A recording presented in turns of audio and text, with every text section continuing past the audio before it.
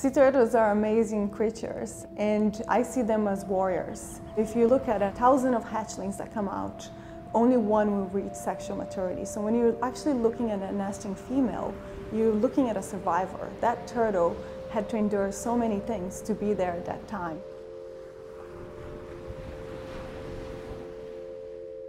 Some people might actually argue that climate change won't cause an impact for sea turtles. Sea turtles have been around for millions of years, and during this time they have adapted past climatic changes.